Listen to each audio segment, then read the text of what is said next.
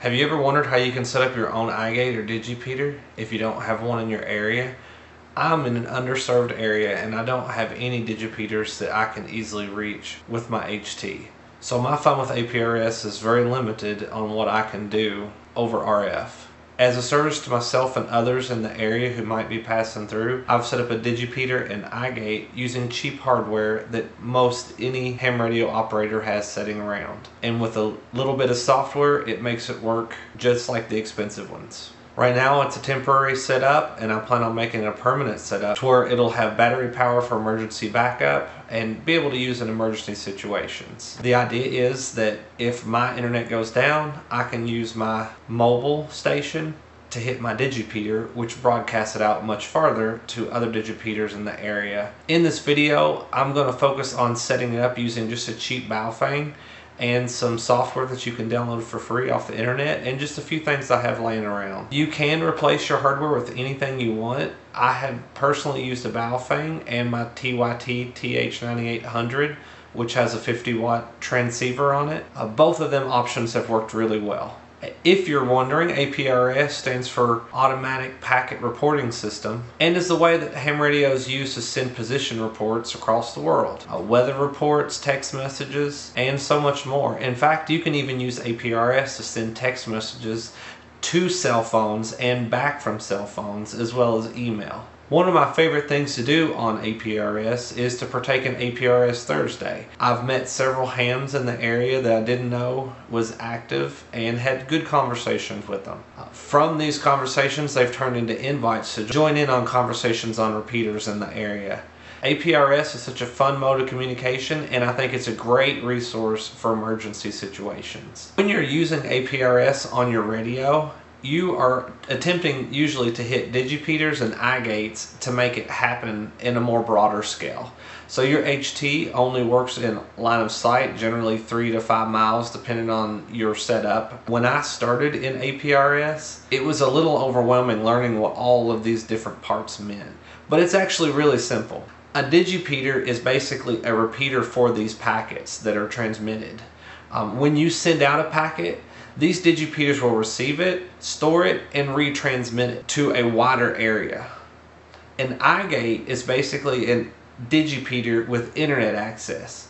And that iGate can receive those packets, send it to the internet, and receive packets from the internet.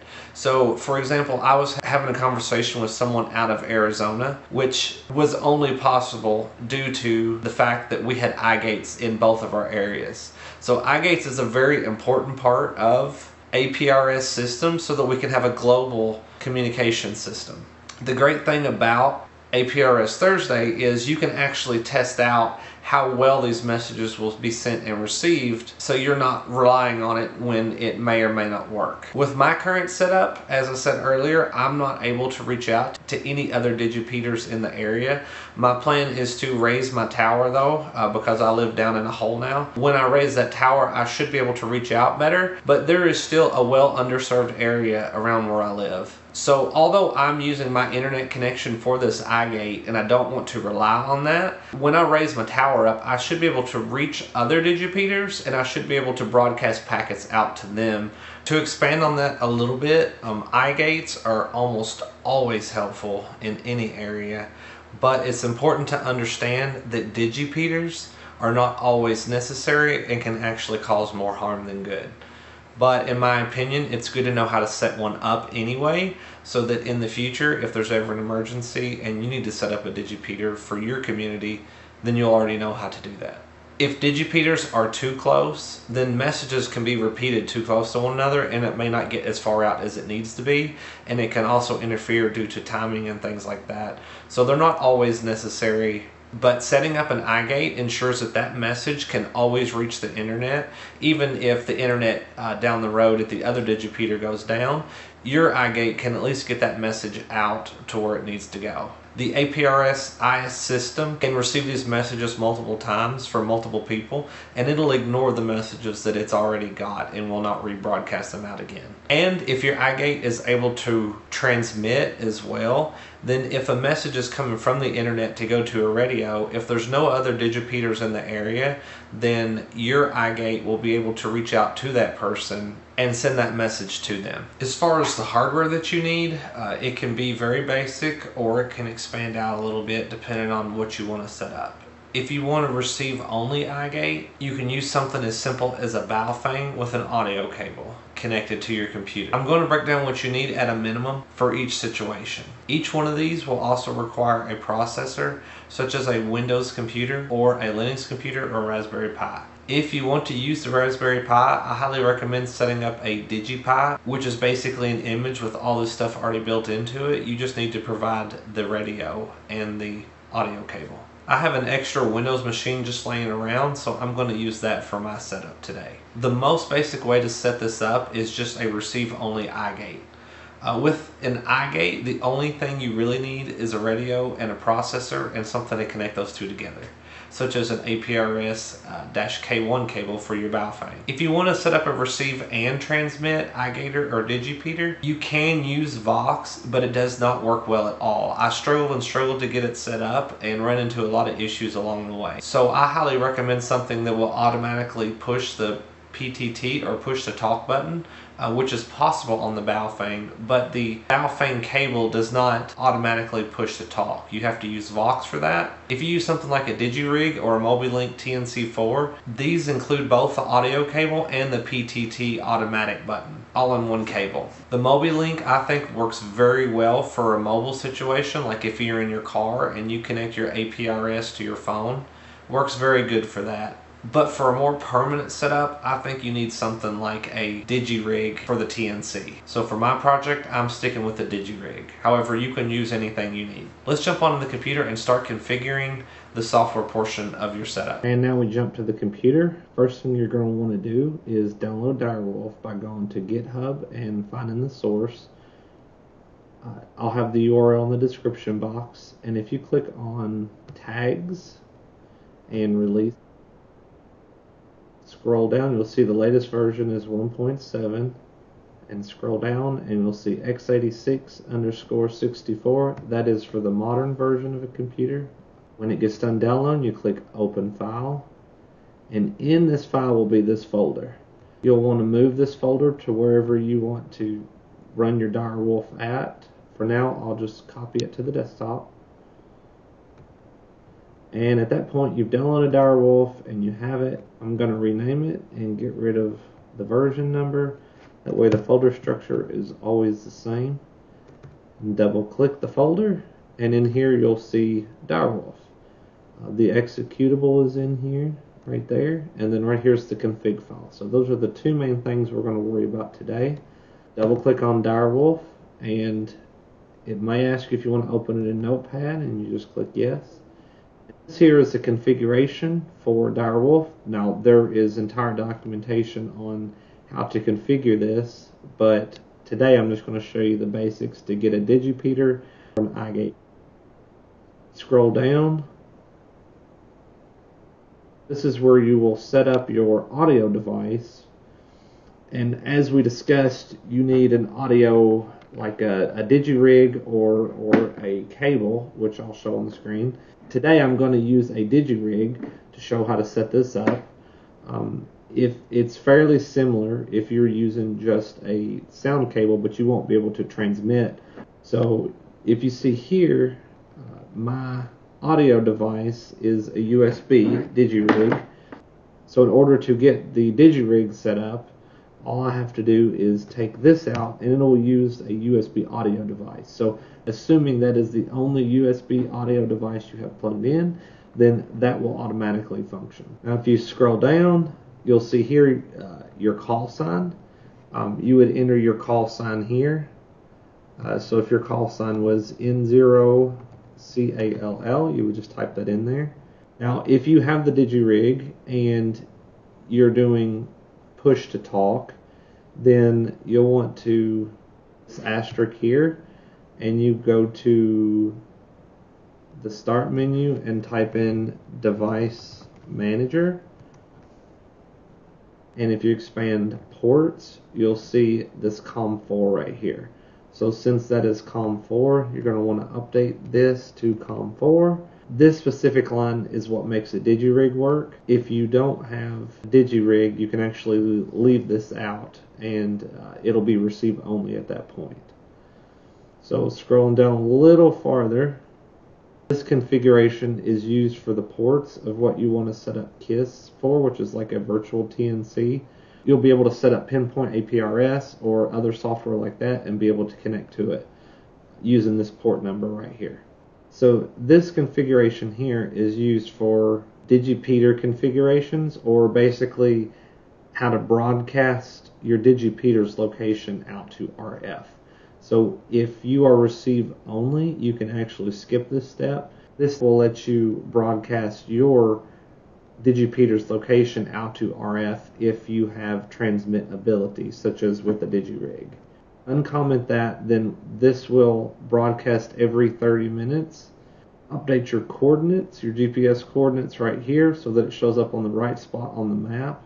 And then you would update your power height and gain for your setup. If it's just a cheap Baofeng, then watts it has, such as 5 watts.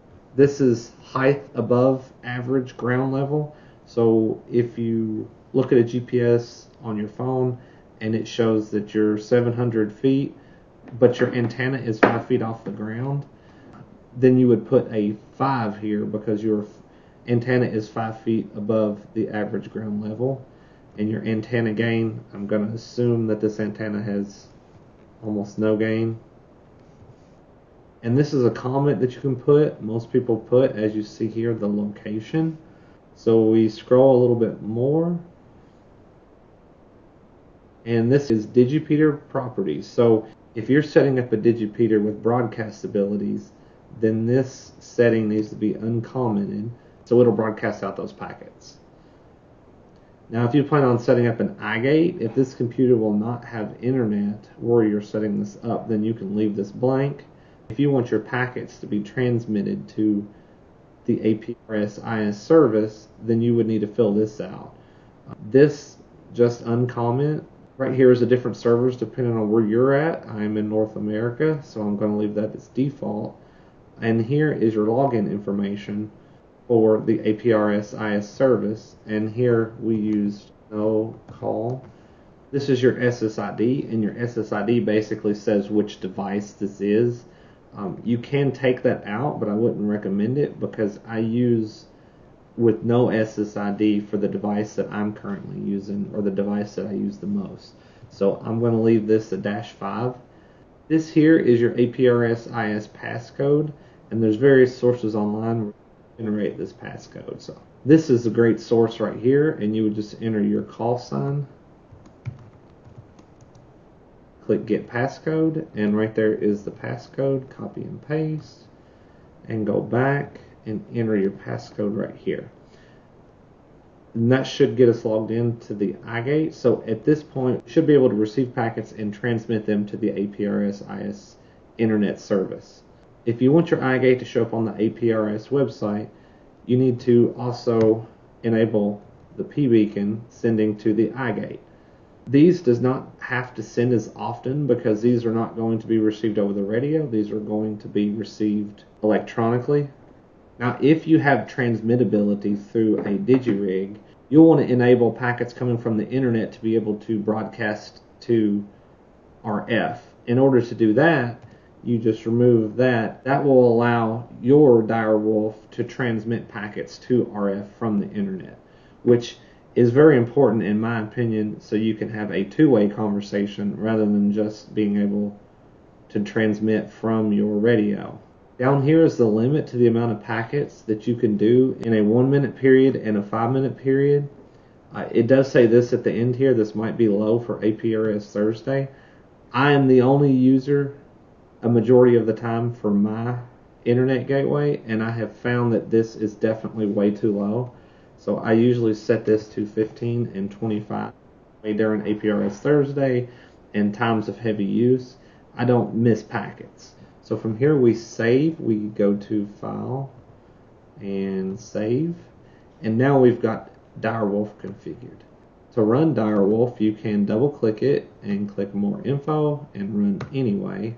And after you click Direwolf, you'll see this start to pop up. At this point, our Digipeater is now connected and it's running. And since it's hooked up to our radio, if we receive a packet, it'll pop up here and it'll show the packet come through. One cool part about this is if you use Windows as your processor for this Digipeater IGate, you can actually hook up some software to it, and it can actually work as a station as well, where you can send and receive messages. There's several software that works well with Direwolf, and you would use it as a TNC. I will say I feel personally most of the APRS clients are lacking in a lot of ways. This client will work really good for this, however it lacks in this. And there really isn't any that is the end-all be-all client that I've found to date. There are several to choose from, and most of them work on different platforms depending on what platform you're using. On the Android side, I use APRS Droid, which is actually one of my favorite applications out there, but the map feature I think is lacking some. And if you wanted to use this with your Direwolf, you can actually use it as a TNC KISS server using TCP, and you would just enter the IP address of your computer and the port, and then your phone will be able to connect to it and send and receive packets with your Direwolf TNC. On the Windows machines, there's actually several options. There's APRS IS/32, there's UIView32, Pinpoint APRS, and YAAC, and there's several more. But most of those have actually stopped development. Pinpoint APRS is the only one that I can find that appears to still be in development, but it mainly only gets small updates and not major changes. I hope you learned a little bit from this video. I really enjoy setting this up and playing with it. For me, APRS is one of the coolest modes that there is on a ham radio because there's so many things you can do with it. You can use it for things like testing out your signal strength and how far you can reach and receive. And my hopes with you learning this is you can set up a Digipeater and IGate, and you can expand the reach of your area and serve your community, because there's always a need for an IGate somewhere. As I said earlier, I live in an underserved area, and my hopes is setting this up will help me and my community when the other hams pass through. And I do plan on setting up permanently for that reason. I'd love to see y'all join in on APRS Thursday with your new IGates.